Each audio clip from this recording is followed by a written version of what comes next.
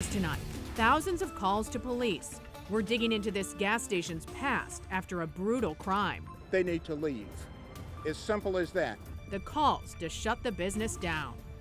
Tonight, a St. Louis alderman wants a downtown gas station closed for good. Good evening, I'm Ann Allred. And I'm Mike Bush. Police say a fight broke out at that Shell station on North Tucker moments before Monday's execution-style murder of a man.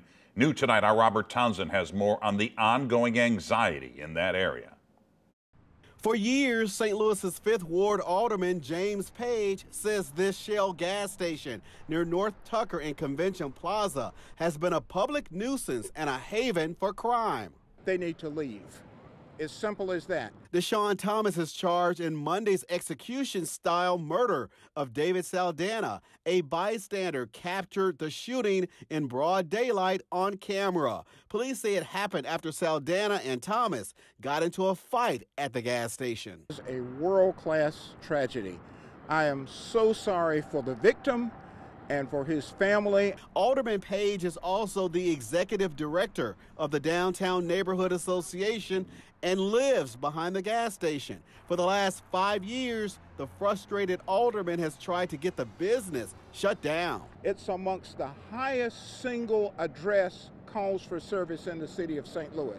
Records show between 2018 and 2020, police responded to more than 1,800 reported service calls at the downtown gas station. And more recently, hundreds of more calls, including shootings and other crimes. This woman works at the gas station. When we make calls, it takes them 30+ minutes to even get here for calls. From City Hall.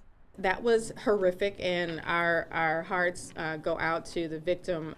To nearby businesses, the brazen shooting that happened outside the Globe building has outraged many.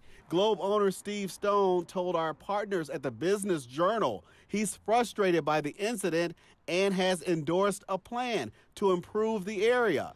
Meantime, Alderman Page says 2 weeks ago, the city's Board of Adjustment ordered the gas station to not operate between 11 p.m. and 5 a.m. If they cannot put into practice the safety and security plans that were recommended by the Downtown Neighborhood Association and the St. Louis Police Department, they need to cease doing business on this corner.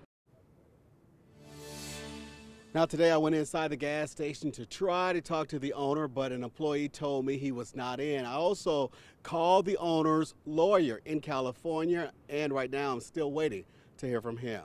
We'll stay on top of it. For now though, live downtown, I'm Robert Townsend. 5 on your side.